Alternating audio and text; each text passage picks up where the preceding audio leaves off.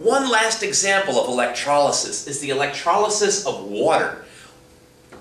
Now, water can be decomposed into hydrogen and oxygen. It's actually the first chemical decomposition that took place, and it's actually how they were able to figure out that the formula of water is H2O.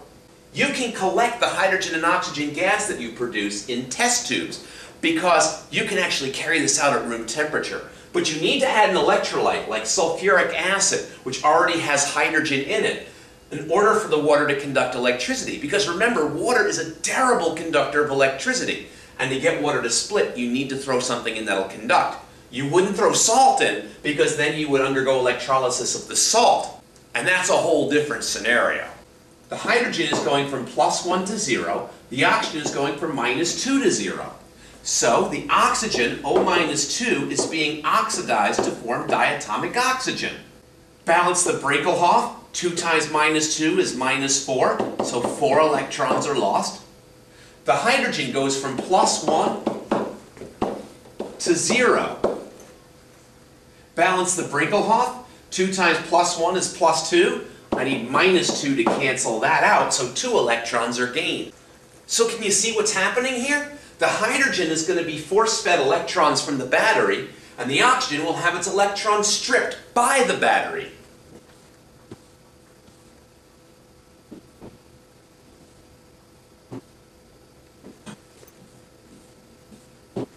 Okay, so here's the setup. We've got H2O in here that's ionized, broken up into ions. We have the DC power supply hooked up to electrodes, and the electrodes pass through test tubes. And these test tubes can collect the gas. They're filled with water up to the top, and as gas forms, the gas bubbles up and pushes the water in the tubes down. Electrons come off the negative end of the battery and into the positive end of the battery. The electrons hang out on the negative electrode, attracting the positive hydrogen to them. At this electrode, the 2H+1s gain those electrons coming down and turn into H2 gas, which bubbles up and forms hydrogen gas. And hydrogen gas collects in this tube.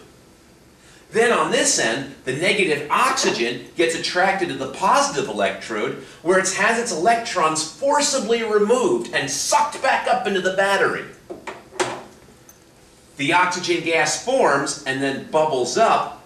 How much oxygen? Well, the formula of water is H2O. So when we decompose that, we're going to maintain those proportions. We're going to have twice as much volume of hydrogen as we're going to have oxygen. 2 times as much hydrogen as we have oxygen. Why? Avogadro's hypothesis. Equal volumes of gas will have the same number of molecules if the temperature and pressure are the same. But because there are twice as many molecules of hydrogen as oxygen, hydrogen will occupy twice the volume of oxygen. And based on this, they were able to arrive at the formula H2O. It's a 2-to-1 ratio of hydrogen to oxygen. This is how hydrogen can be produced for making things like fuel cells, a source of hydrogen. This is how you can make oxygen for rocket boosters. So that's electrolysis, using electric current to decompose compounds into their original elements.